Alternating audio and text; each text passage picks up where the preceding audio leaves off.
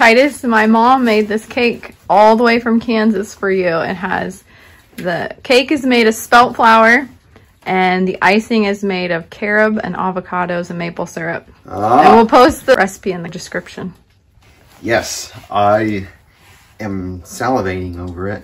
I don't eat late at night, so I'm not going to eat it tonight, but I am going to eat some in the morning, and the volunteers are going to help me to devour it. And I really like avocados, I really like carob, and I like spelt bread. So I've never had this combination before. Yeah, the last cake that I made was the beet carob cake with the avocado frosting. So you have had the frosting before. I made it for Rachel's birthday, and then Rachel said, it doesn't taste right. And so I ended up giving it to your parents, the whole cake. Yes, yes. Thank you, Connie, for this cake. Yes, very thoughtful of you. And yes, so that's good. I'm glad that on a plant-based diet we can still have cake and tasty things. Yes. And I don't have time to do such beautiful cooking, so I'm very blessed to have friends that can.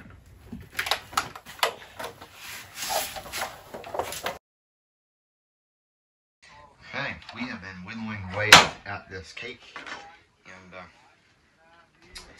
it's almost done.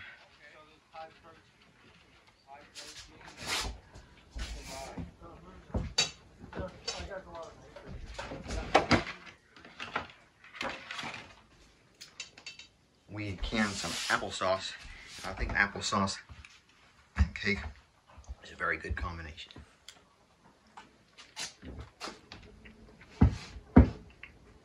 Thank you, Connie, for thinking of me all the way out here in Kentucky. And I hope that you come visit soon. Hey, Jeremiah, look. See? So this is, I'd like to just demonstrate to you the most simple way to, instead of getting a knife out to cut your banana, this is the most simple way. So if you want to divide a banana in half, rather than taking the time to get out your knife and cut it open, or maybe you don't have a knife. And then wash your knife. Yeah, maybe you need to wash your knife first. So instead of doing that, there's a more simple way. You ready, Jeremiah? So if you do it slowly, it'll just kind of mush. You have to hold it and then you... And then, so, Jeremiah, if we peel it just a little bit, and we're really careful, you won't get your fingers all sticky. You ready? So just hold it underneath the peel. Ready? Take a bite. Can you say thank you? Thank you. And we also think, say, thank you, Jesus, for the banana.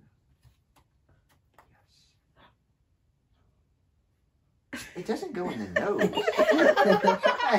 It doesn't go in the nose, it goes in the mouth. He's like, everybody's looking at me. I don't want to eat. I'll go in the corner.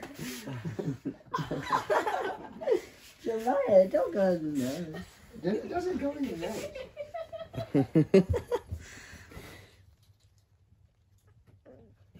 nose. Take a bite. Can you show us how you take a bite?